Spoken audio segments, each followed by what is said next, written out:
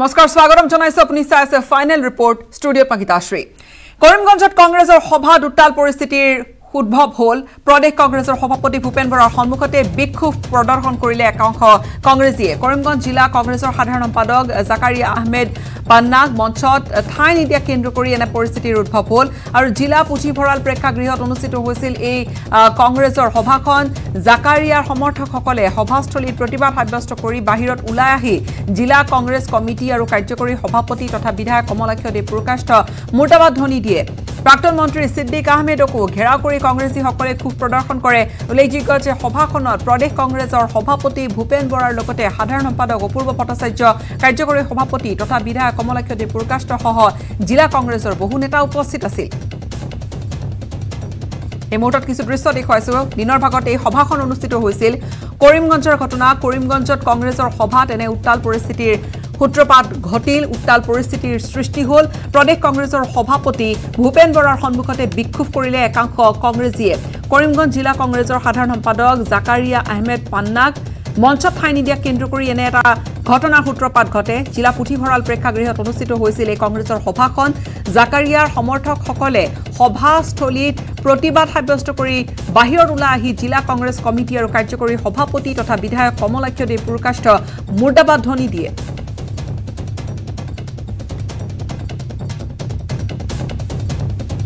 আমাদের বদরপুরের 3 বার কুর বিধায়কের প্রাক্তন জামাল উদ্দিনের ছেলে জাকারিয়া আহমেদ পান্না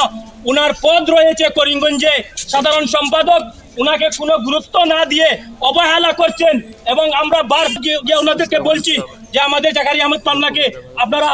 উপরে উঠান তারা আমাদেরকে বয়কট করে এবং আমাদেরকে অন্য কলে ওনারা আমাদেরকে যেভাবে ভাষা করেছে তাই বলছে আমরা বিকালে গিয়ে আমরা স্টেট প্রেসিডেন্টকে গিয়ে কমপ্লেইন দেওয়ার জন্য তার জন্য আজকে আমরা এখান থেকে বয়কট করে যাচ্ছি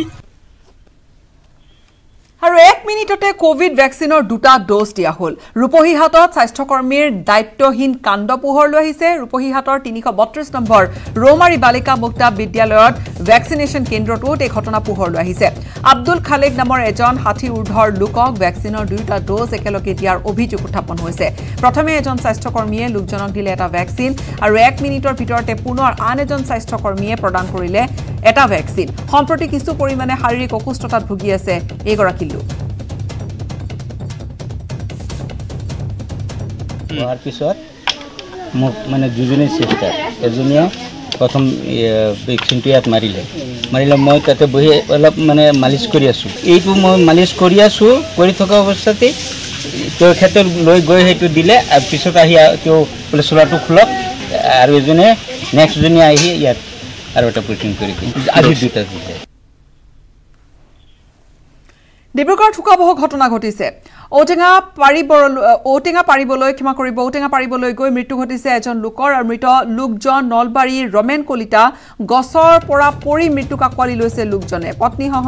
চহৰখনৰ লীলা গগৈ পথৰ এটা ভাড়াঘৰত বসবাস কৰিছিল লোকজনে ৰঙৰ মিস্ত্ৰী আৰু শাক-পাচলি বিক্ৰী কৰি পৰিয়াল পোহপাল দিছিল ৰমেন কলিতাই ইতিমধ্যে আৰক্ষীয়ে ব্যক্তিজনৰ মৃতদেহ উদ্ধাৰ কৰি মৰণোত্তৰ পৰীক্ষাৰ বাবে অসম চিকিৎসা মহাবিদ্যালয় হাস্পতাললৈ প্ৰেৰণ কৰিছে ডিব্ৰুগড়ৰ ঘটনা হুকাবহ এটা ঘটনা ঘটি গ'ল ঔটেঙা পাৰিবলৈ গৈ মৃত্যু ঘটিল এগৰাকী লোকৰ ঔটেঙা পাৰিবলৈ উঠিছিলে ওপৰত ঔটেঙা পাৰিবলৈ উঠোতে মানে আপোনাৰ পৰিলে মানে পৰোতে তাৰমানে সেই পৰি মিলি মাতবোৰ নাইকিয়া হ'ল মানুহজনৰ এনেকুৱা আৰু তাৰপৰা ডেথে হৈছে বুলি কৈছে এতিয়া চিনাক্তকৰণ এতিয়া পুলিচ প্ৰশাসনৰ মতেতো এতিয়া বুলি কৈছে তেওঁ ককাইকনে ভাইক এজনে তাতে দোকান দিয়ে বুলি কৈছে চব্জি দোকান তেওঁ ঘৰ নলবাৰী বুলি এতিয়া গম পাইছো দেই হেৰি হোৱা নাই কৰিমগঞ্জত বাৰ্মি সুপাৰী ভৰ্তি দুখনকৈ ট্ৰাক জব্দ কৰা হৈছে অসম ত্ৰিপুৰা সীমান্তত চুৰাইবাৰীৰ আৰক্ষীৰ অভিযানত জব্দ কৰা হৈছে এই ট্ৰাক দুখন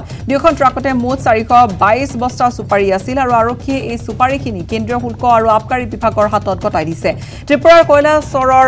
পৰা সৰবৰাহ কৰা হৈছিল এই সুপাৰীখিনি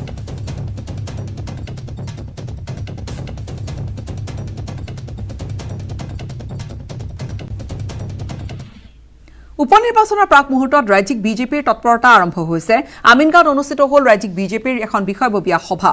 আমিনগাঁও লোকনিৰ্মাণ বাংলাত ৰাজ্যিক বিজেপিৰ সভাপতি ভৱেশ কলিতাৰ অধ্যক্ষতাত অনুষ্ঠিত হয় এই সভাখন আৰু সভাত উপস্থিত থাকে মুখ্যমন্ত্ৰী ডক্টৰ হিমন্ত বিশ্ব শৰ্মা উপস্থিত থাকে আসনৰ ইয়াত আলোচনা নহয় কাৰণ ইতিমধ্যে সভাপতি মহোদয়ে 6খন কমিটি বনাই দিছে উপ নিৰ্বাচন সংক্ৰান্তত অসমৰ মুখ্যমন্ত্ৰী হৈ আছে ইমান খবৰ লোৱা নাই মই মণিপুৰ নিৰ্বাচনৰ দায়িত্ব আমাৰ মন্ত্ৰী অশোক সিংঘালক সহ প্ৰভাৰী আৰু প্ৰভাৰী হিচাপে ভূপিন্দৰ যাদৱক দিয়া হৈছে আৰু মই যেহেতু মুখ্যমন্ত্ৰী কাৰণ আমি লোকসভাৰ বিষয়ে আজি আমি চৰ্চা কৰা নাই কাৰণ আমি প্ৰথমে ক'লোঁ যে উপ নিৰ্বাচন আমাৰ 6খন আহি আছে 6খনে আমাৰ ভাৰতীয় জনতা পাৰ্টি আৰু মিত্ৰগোষ্ঠীয়ে দখল কৰাৰ কাৰণে আমি ৰণকৌশল প্ৰস্তুত কৰিছোঁ আমি দখল কৰিবলৈ সক্ষম কি ক'লে একো তনা একদম কমফৰ্টেবল জোনত আছোঁ আমি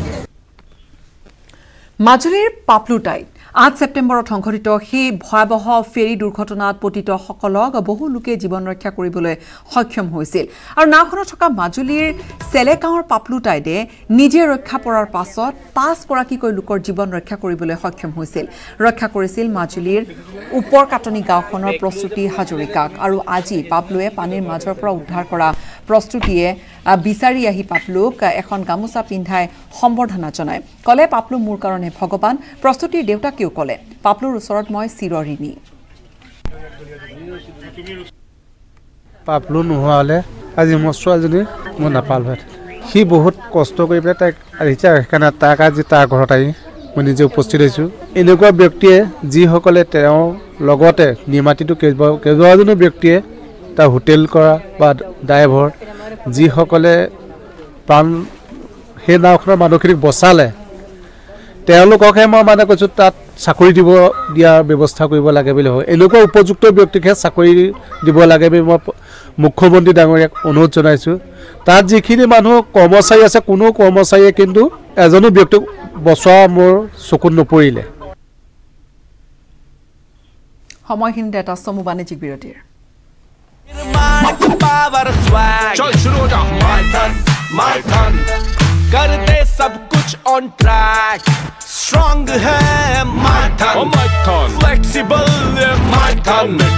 बड़ा समझदार निर्माणर मानदंड my turn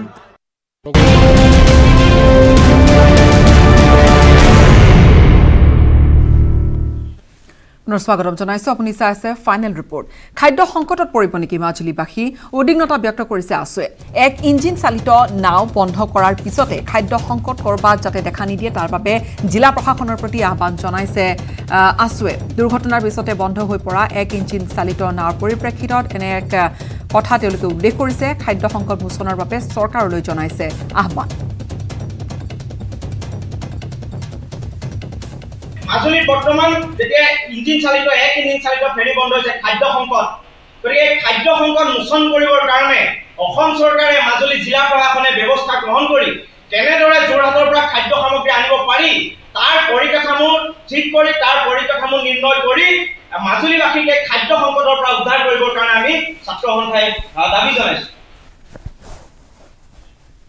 মণিপুৰত মিত্ৰতা অবিহনে 30খনৰো অধিক আসনত যুঁজ দিব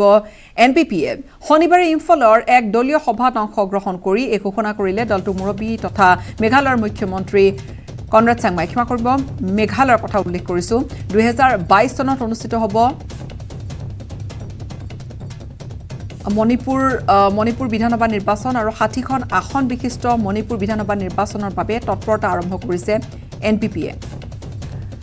যেহেতু মণিপুৰত নিৰ্বাচন আছে মণিপুৰত মিত্ৰতা অবিহনে 30খনৰো অধিক আসনত যুঁজ দিব এনপিপিয়ে আৰু শনিবাৰে ইম্ফলত এক দলীয় সভাত অংশগ্ৰহণ কৰি এই ঘোষণা কৰিলে মেঘালয়ৰ মুখ্যমন্ত্ৰী কনৰাড চাংমাই 2022 চনত অনুষ্ঠিত হ'ব যেহেতু মণিপুৰৰ বিধানসভা নিৰ্বাচন আৰু 60খন আসন বিশিষ্ট মণিপুৰ বিধানসভা নিৰ্বাচনৰ বাবে তৎপৰতা আৰম্ভ কৰিছে এনপিপি দলে This coming election in Manipur is also a very, very important election for us. As of now, there are majority seats, which means 30 plus seats. We already have people who have shown interest to contest on the party ticket. The NPP will not be going for any pre-poll alliance. And as I said, the other parties, including the party with which we are in the coalition now, has also announced before us also that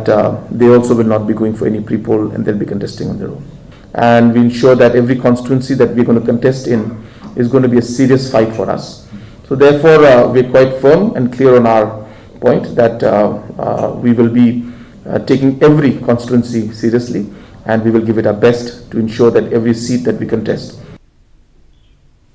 উদ্ধাৰ হল সন্ধানহীন ইন্দ্ৰেশ্বৰ বৰাৰ মৃতদেহ নিমাতীঘাটৰ নাও দুৰ্ঘটনাত সন্ধানহীন হৈ আছিল লখিমপুৰৰ লোকজন ইন্দ্ৰেশ্বৰ বৰাৰ পৰিয়ালৰ এজনক স্থায়ী সংস্থাপন দিয়াৰ কথা ঘোষণা কৰিছে শিক্ষামন্ত্ৰী ৰণোজ পেগুৱে আৰু এই প্ৰতিবেদন আগবঢ়াই বিদায় লম ধন্যবাদ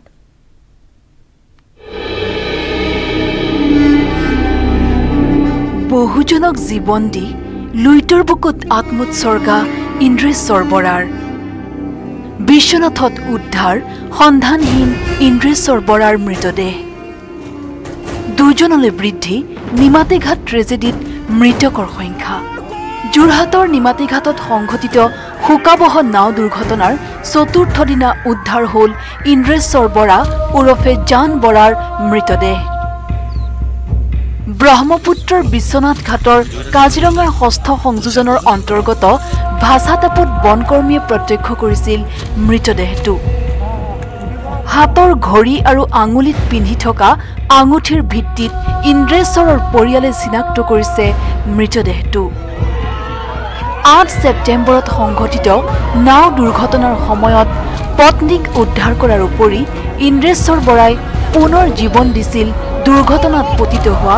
বহু লোকক সেইজন ইন্দ্ৰেশ্বৰ বৰা লুইটৰ বুকুত চিৰদিনৰ বাবে হেৰাই যোৱা খবৰটোৱে অতিকৈ মৰ্মাহত কৰি তুলিছে লখিমপুৰবাসী নৰদেহ ত্যাগ কৰিলে দেৱলোক প্ৰাপ্ত হওক প্ৰভুৱে তাক মুক্তি দিয়ক জনস্বাৰ্থৰ কাৰণে নিজৰ প্ৰাণ আহুতি দিছে এইফালৰ পৰা মই অতিশয় সন্তুষ্ট যিমানখিনি মই পাব লাগিছিলে সকলোখিনি মই পাইছোঁ তাৰ মুখখনৰ অৱয়বটো